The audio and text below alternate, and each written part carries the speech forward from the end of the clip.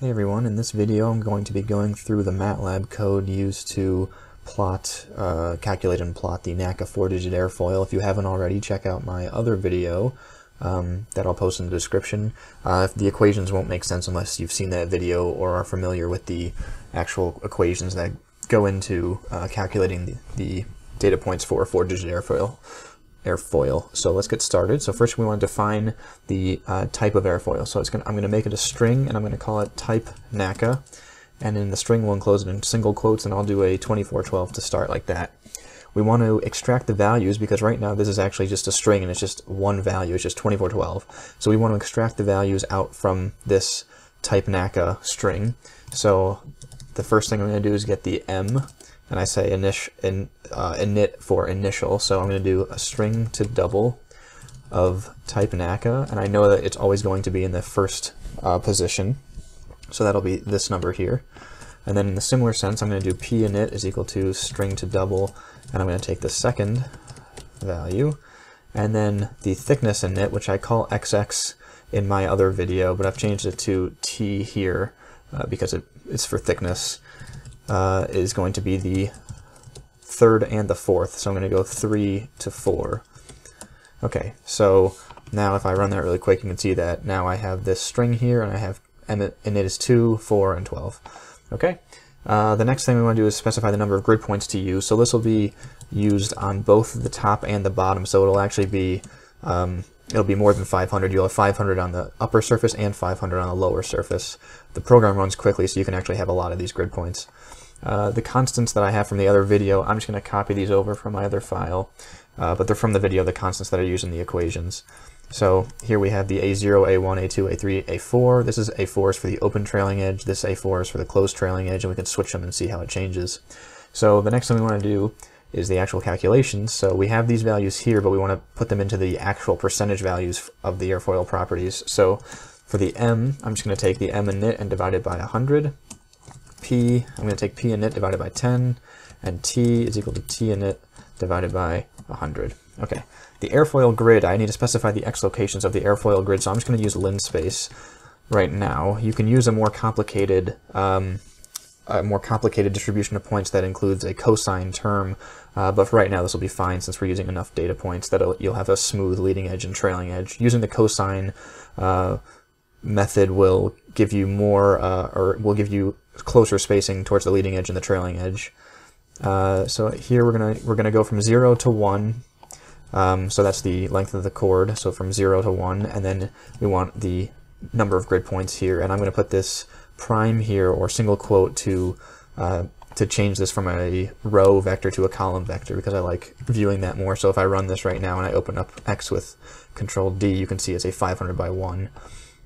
If I didn't include that, it would be a 1 by 500. Okay, so the first one we need to do is define the camber and gradient. So I am going to do these in a for loop. So I'm going to do for all of the grid points. So from 1 in steps of 1 to the number of grid points.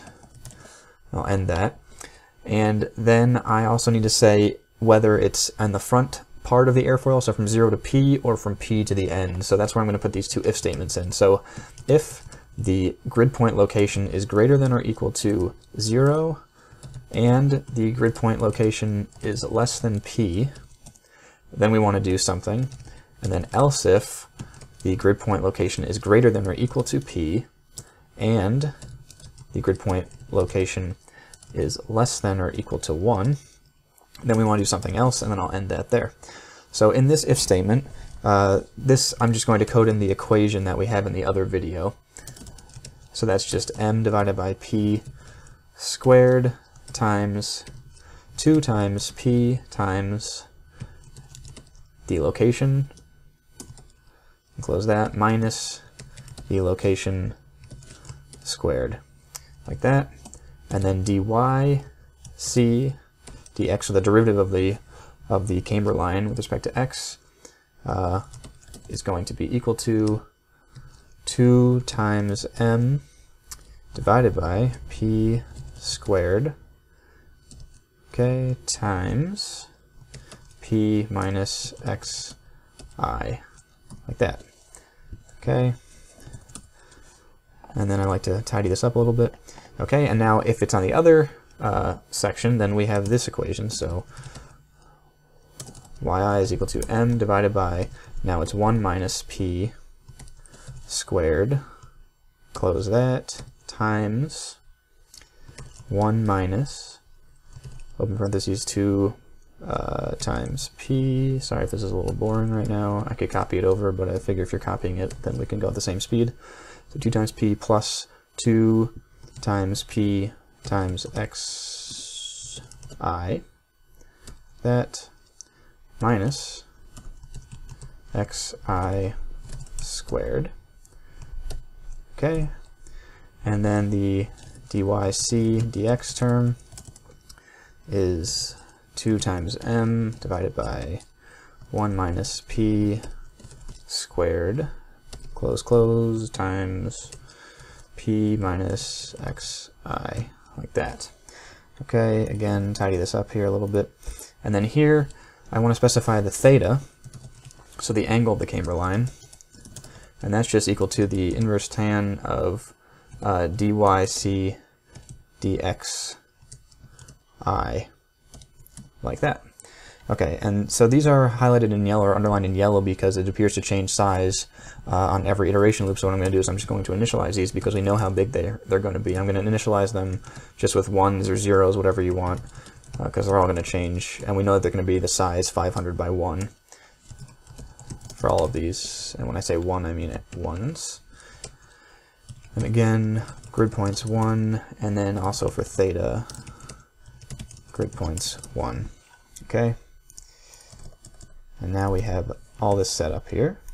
So if we run that, there should be no errors, and we get these over here, theta 500 by 1, yc 500 by 1. Okay, that's all good. Now for the thickness distribution, we want to go for, again, all the grid points, so 1 steps of 1 to all the grid points. I'm going to end it there. And then in here, we know that the first term, so term 0, is the square root of x term. So I'm going to say a0, right, a0, okay, times the square root of the x term. Term 1 is going to be a1 times just x. Term 2 is equal to a2 times x squared. Term 3 is equal to a3 times x cubed. There we go. Term 4 is equal to a4 times x to the 4th. Okay, and then the thickness distribution yt is equal to 5 times t, so it's actually 1 over 0.2, which is just 5, so 5 times t times term 0 plus term 1 plus term 2 plus term 3 plus term 4. Okay, and that's the thickness distribution. And again, we know how big this is going to be, so we can initialize it up here. 1's grid points 1. Okay, and then now we need to do the upper surface points and then the lower surface points. So again, we want for all the grid points like this, and then also down here we also want for all the grid points. Okay, so in here we want to calculate the x upper locations. Xi is equal to the initial one, and now we need to take into account the camber line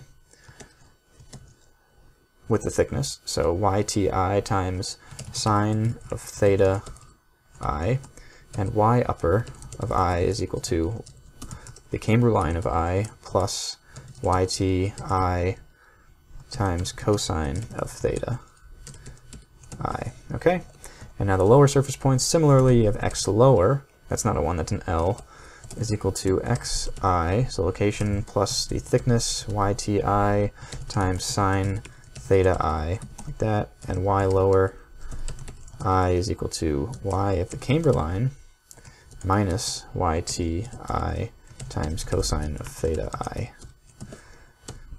Okay, now similarly for these, we can initialize these xu is equal to 1s with the grid points 1, y upper is 1's grid points 1, and the lower surfaces we have xl is equal to 1 grid points 1, and the y lower is 1's grid points 1, like that. Okay, and then now the last thing to do is actually plot the airfoil. So I'm going to plot it on figure 1. I'm going to hold it on, put the grid on, put the axis to equal, and you'll see I can show you why that makes sense to do. And then we'll plot the upper and I'll plot the upper in red in a red line, and I'll plot the lower in a black line like this. And if I save it and I run it, you can see that this plots the upper in red, the lower in black, and you have the 2412 plotted. If I didn't take the axis equal, if I turn that off and I run it again, you can see it looks really weird because it's just plotting whatever here with whatever axis makes sense if you weren't plotting an airfoil. But if you want to see what the actual airfoil looks like, you should put axis equal on, and then you can see it's plotting here. If I want to change the airfoil that I'm looking at, I can go up here and just change this to, we'll go to, whoops, it needs to be a 4 digits. So this is a 0012, it's a symmetric, as you can see here. If I take this to a more extreme, a 6409, you can see, I put the hold on, so if I put clear all up here, then I'll get rid of it. You can see a more cambered airfoil here. I'm going to make a MATLAB GUI for this, and it's going to be taking this code and extending it to add some more functionality, and then that'll be in my next video.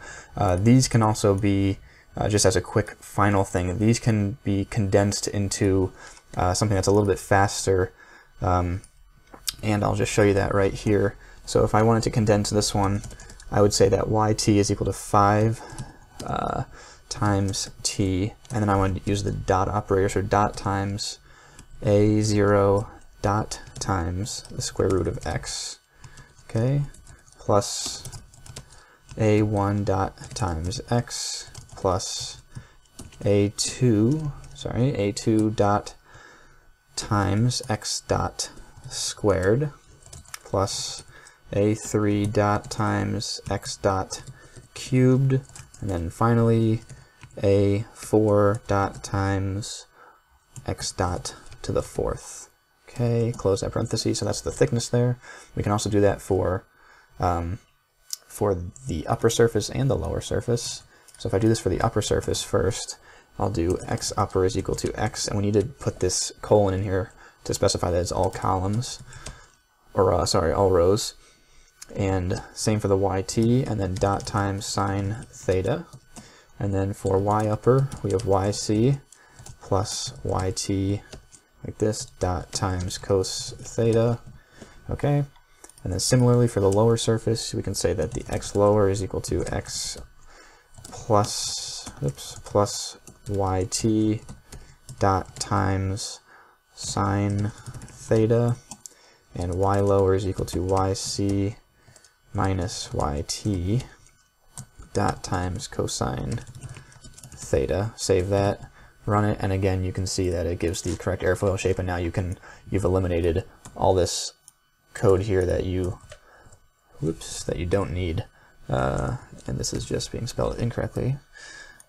So then we can get rid of all this. It really cleans up the code a little bit, makes it faster to calculate as well. And there you go. And then we can again change this to, a 2412, run it, and there you go. So that's how you code up this the equations that I mentioned in my other video. Again, see the description for the link to that video if you haven't watched it, because otherwise these equations won't make sense. And keep an eye out for my GUI video for this if you're still interested, even after listening to this boring video. Thanks for watching.